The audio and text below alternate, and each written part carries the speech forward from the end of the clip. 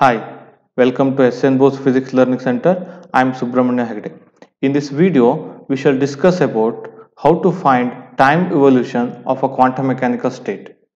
Suppose we are given a quantum mechanical state at t equal to 0, and if we wish to find quantum mechanical state at t greater than 0, the first thing that we need is energy eigenstates and energy eigenvalues of the system. That means we should solve this equation.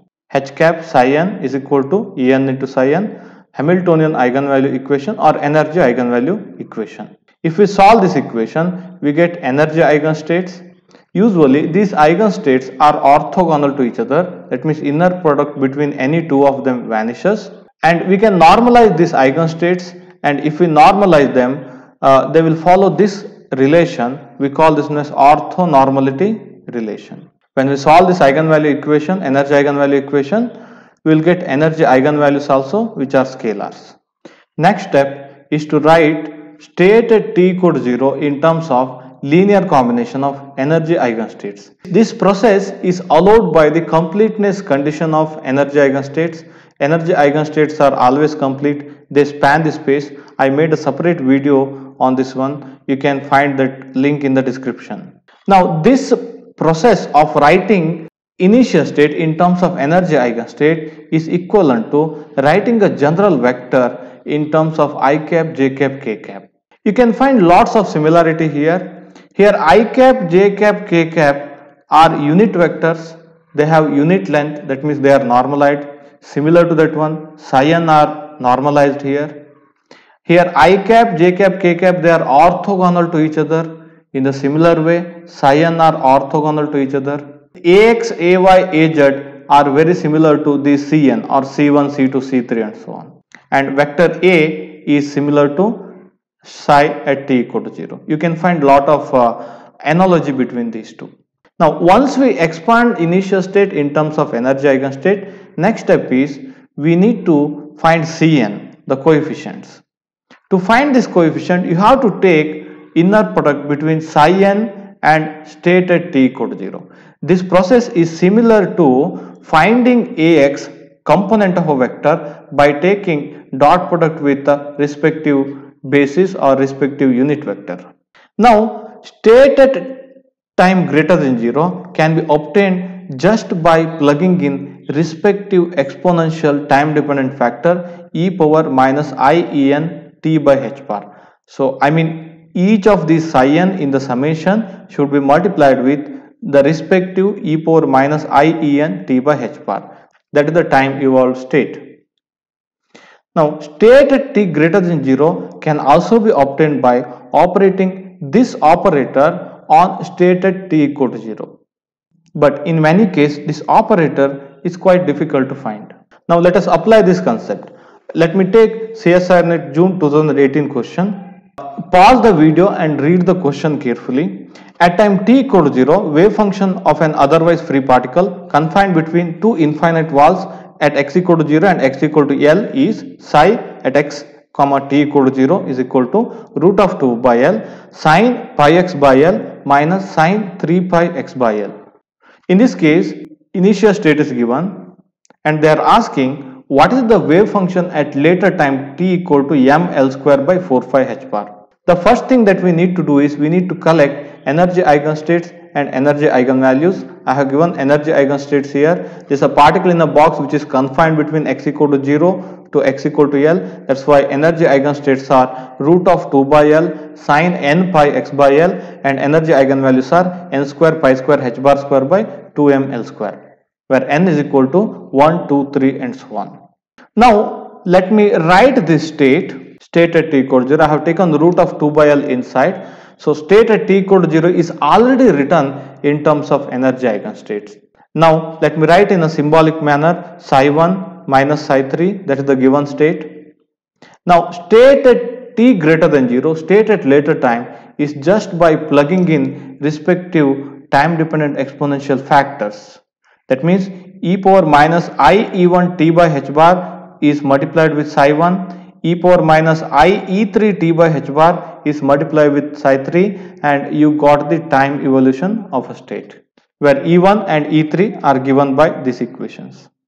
Now this is the state at later time. Now they are asking what is the state at later time t equal to ml square by 4 phi h bar. When we substitute E1, E3 and t equal to ml square by 4 phi h bar, we will end up with this equation. Don't solve the question completely without seeing the option. This is the state that we got here. When we see the option, you can see in option 3 and 4, e power minus I pi by 8 is outside the bracket. That's why let me take e power minus I pi by 8 outside and I will end up with this state. So that is psi 1 minus psi 3 e power minus I pi whole multiplied with e power minus I pi by 8. That means e power minus I pi is equal to minus 1. You know that one. So that's why it will become psi 1 plus psi 3 into e power minus I pi by 8. That means option 4 is the right option. Let me take another question. This is CSIR-NET December 2017 question. Pause the video and read the question carefully. The state vector of a one-dimensional simple harmonic oscillator of angular frequency omega at time t equal to 0 is given by ket psi 0 is equal to 1 by root 2 ket 0 plus ket 2. Where ket 0 and ket 2 are normalized ground state and second excited state respectively. The minimum time t after which the state psi at t is orthogonal to initial state psi at t equal to 0 is what? Again, this problem is also related to time evolution. The first thing is we need to collect energy eigenstates and energy eigenvalues. In this case, we just need orthonormality property of energy eigenstate. Let us take ket n are energy eigenstates and we have normalized them. They are orthogonal to each other. So they follow orthonormality relation. We don't need to write this state in terms of functions. We just need their orthonormality property to solve the question. And we need energy eigenvalues. En is equal to n plus half h bar omega. That's the energy eigenvalue of one-dimensional simple harmonic oscillator, where n starts from 0. In this case, n is equal to 0, 1, 2, 3 and so on. Initial state is already written in terms of energy eigenstate. State at later time t can be written by multiplying e power minus I e naught t by h bar with ket 0. Similarly, multiplying e power minus I e to t by h bar with state 2. Now, if we substitute e naught and e2, then we will end up with this state.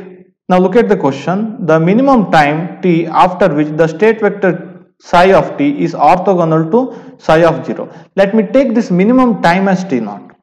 After some time t naught, psi of t naught is orthogonal to psi of 0. That means inner product between them vanishes. Psi of t naught, psi of 0, inner product between them vanishes. Now let me write inner product like this.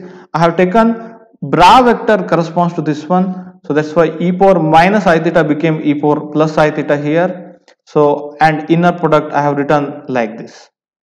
This is state at t naught, this is state at 0. That's equal to 0. Now let me individually take the inner product. Now ket 0 with ket 0, that is here, ket 0 with ket 2, that is here, ket 2 with ket 0, that is here, ket 2 with ket 2, that is here. Because of orthogonality property, these two inner product vanishes. Because we have taken normalized eigenstates, this is equal to 1. This is equal to 1. So when we solve this equation, we will end up with this one, and when we rearrange, we will get e power I phi omega t naught by 2 is equal to e power minus I omega t naught by 2. And again, by taking this e power I omega t naught by 2 to the left hand side, we will get e power I 2 omega t naught is equal to 1. Now we are trying to find minimum time for which this condition happens. That's why 2 omega t naught is equal to phi, is equal to pi by 2 omega. That means option 1 is the right option. Now let us solve one problem related to spin angular momentum. That means time evolution problem related to spin in case of spin half system. For that, we should remember eigenvalues and eigenvectors of Sx, Sy, Sz, that means component of spin in case of spin half system. Now Sx matrix is given by h bar by 2, 0, 1, 1, 0. Eigenvalues of Sx matrix are plus h bar by 2 and minus h bar by 2. Corresponds to plus h bar by 2, its eigenvector is 1 by root 2 1 1. I have written this one as spin up x. That means spin up x is the eigenstate of Sx matrix with eigenvalue h bar by 2, and again that's equal to 1 by root 2 1 1, where 1 by root 2 is a normalization factor. Another eigenvalue of Sx matrix is minus h bar by 2. Corresponding eigenvector, let me write this one as spin down along x-axis, that's equal to 1 by root 2 1 minus 1. Again 1 by root 2 is a normalization factor. Now similar to this one, Sy matrix is equal to h bar by 2 0 minus I 0. Eigenvalues of Sy matrix are also plus h bar by 2 and minus h bar by 2. Corresponds to plus h bar by 2. The eigenstate is spin up along y, that's the symbol that I have taken, that's equal to 1 by root 2 1i. Corresponds to minus h bar by 2. Normalized eigenstate is spin down y, that's equal to 1 by root 2 1 minus I. So similar to these two, Sz matrix, that's equal to h bar by 2 1 0 0 minus 1. It's a diagonal matrix. Again its eigenvalues are also plus h bar by 2 and minus h bar by 2. Corresponds to plus h bar by 2. Eigenvector, I have taken symbol spin up along z axis, that's equal to 1 0. Corresponds to minus h bar by 2. Eigenvector spin down along z equal to 0 1. You have to remember all of these to solve any problem related to spin half system. Now let us take one question, CSIR-NET December 2019 question. Hamiltonian of a spin half particle precessing in the presence of magnetic field B along the positive x direction is H is equal to minus mu B B Sx, where mu B is a Bohr magneton. At time t equal to 0, the particle is in the eigenstate of Sz with eigenvalue h bar by 2. That means at time t equal to 0, state is spin up along z axis. This is eigenstate of Sz with eigenvalue plus h bar by 2. I have just given that one. Now he is asking what is the earliest time when it will be the eigenstate of Sy with eigenvalue plus h bar by 2. To do this one, you need to find again time evolution. State at t equal to 0 is given. State at t greater than 0 should be found here. Before proceeding, we shall collect energy eigenvalues and energy eigenvectors. Hamiltonian in this case is minus mu b into b multiplied with Sx matrix. Now we already know Sx matrix eigenvalues and eigenvectors. Now Hamiltonian eigenvalues are Sx matrix eigenvalue multiplied with minus mu b into b. That means one of the eigenvalue of Sx matrix is plus h bar by 2, that is multiplied with minus mu b b, that is one of the eigenvalue. The corresponding energy eigenstate is nothing but eigenstate of Sx matrix with eigenvalue plus h bar by 2. Here you need to remember one property. Whenever a matrix is multiplied with a scalar, eigenvalues will be multiplied with a respective scalar, but eigenvectors remains the same. Normalized eigenvectors will not change if you multiply a matrix with a scalar. So that's why eigenvalue is equal to minus mu b into b plus h bar by 2, and eigenvector is equal to eigenvector of Sx matrix with eigenvalue plus h bar by 2, that is spin up x 1 by root 2 1 1. Similar to that one, there is another eigenvalue of Sx matrix, that's minus h bar by 2, and corresponding energy eigenvalue or corresponding eigenvalue of Hamiltonian, that's equal to minus mu b b multiplied with minus h bar by 2, and corresponding energy eigenstate is eigenstate of Sx matrix with eigenvalue minus h bar by 2, that is spin down x 1 by root 2 1 minus 1. The property again, whenever a matrix is multiplied with a scalar, eigenvalues are multiplied with a scalar, but normalized eigenstates remains the same. Now the next step is to write at state at t equal to 0 in terms of energy eigenstate. They have already given state at t equal to 0 is equal to spin up z, that is 1 0. Now we have to write this state in terms of linear combination of energy eigenstate. I have written like C1 psi1 plus C2 psi2. C1 and C2 are the coefficients. Now this is very similar to writing a two-dimensional vector in terms of I cap and j cap. Psi1 and psi2 are similar to I cap and j cap. Here psi1 and psi2 are orthogonal to each other, we can check, and C1 and C2 play the role of Ax and Ay. To find C1, we have to take inner product of psi1 with psi at 0. This is similar to finding Ax by taking inner product between I cap and vector A. here state at 0 is similar to vector A. Now similarly, you can find C2, coefficient C2 by taking inner product between psi2 and state at t equal to 0. This is similar to finding AY by taking dot product between j cap with the A vector. We already have what is psi1, what is psi2 and what is psi at t equal to 0. We can find this inner product. When we find this inner product, C1 is equal to 1 by root 2, C2 also equal to 1 by root 2. Now let me substitute this one for state at t equal to 0, and that's equal to state at t equal to 0, 1 by root 2 psi1 plus 1 by root 2 psi2. Remember, psi1 is the eigenstate corresponds to energy eigenvalue E1, psi2 is the eigenstate corresponds to energy eigenvalue E2. Now state at later time is just by plugging in this exponential time dependent factor, that means e power minus I E1 t by h bar multiplied with psi1, e power minus I E2 t by h bar is multiplied with psi2. E1 and E2 are given here. When we substitute this E1 and E2, we will end up with this state.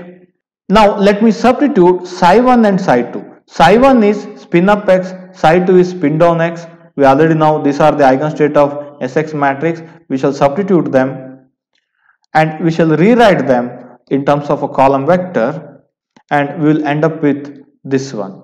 Our state at later time is equal to column vector cos mu b b t by 2, I sin mu b b t by 2.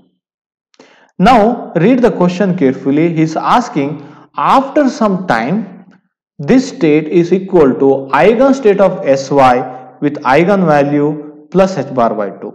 Let me take that time as t0. After some time t0, the state is equal to eigenstate of Sy with eigenvalue plus h bar by 2. So this is the eigenstate of Sy with eigenvalue plus h bar by 2. And we need to find that minimum time.